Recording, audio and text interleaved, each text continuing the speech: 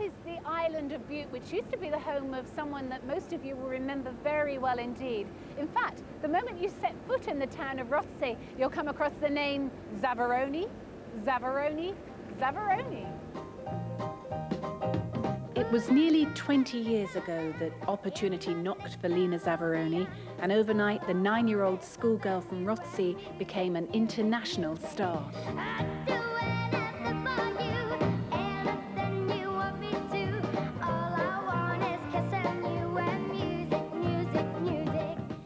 You see that place there? I used to do the local talent competitions in the summer. I bet you always won. And well, I'm too shy to say.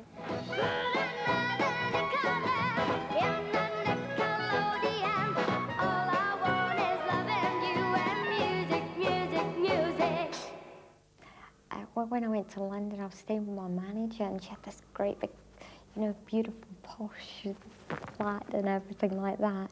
And I was just totally natural, you know, I'd never experienced anything like that.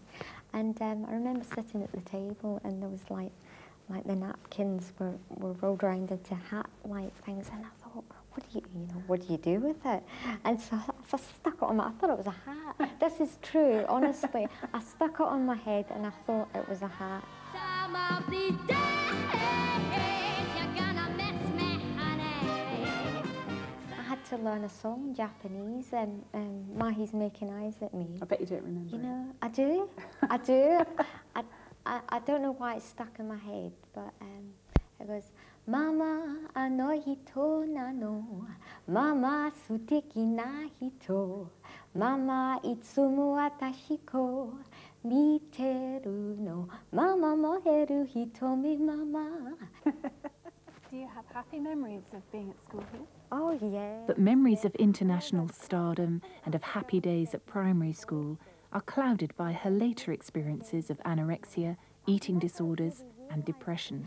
And I was at stage school. I was quite a plump little thing, and everybody that had auditioned for stage school was sort of a little weenie things, you know, because they were intended to grow up into sort of dancers and ballet dancers. But because I could just sing, I've never danced before or acted or anything like that. So I was always the plump one of the school.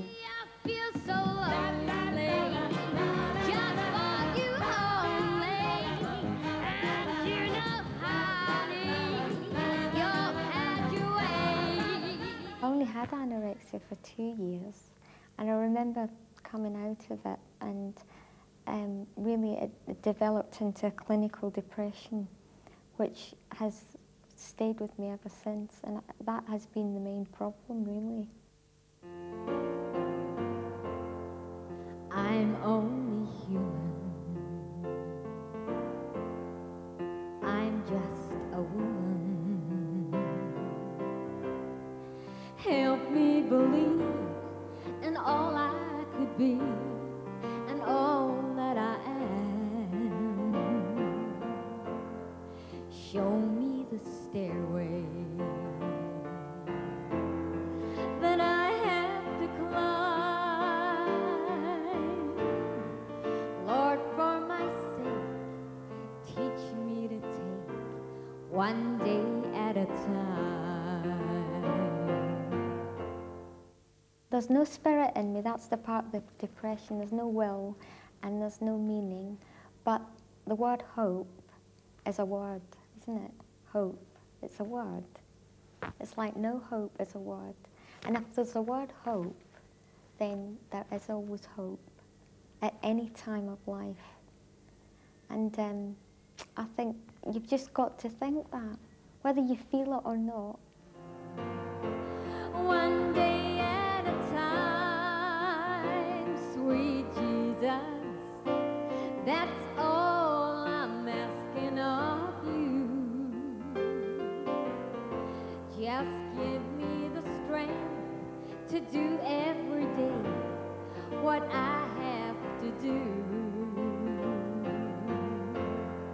Yesterday's gone, sweet Jesus, and tomorrow may never be mine. Lord,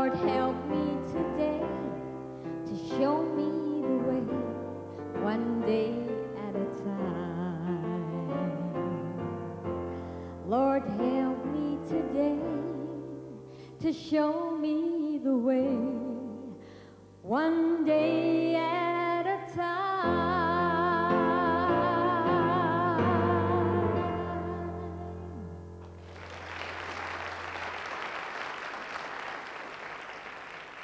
Only recently I've just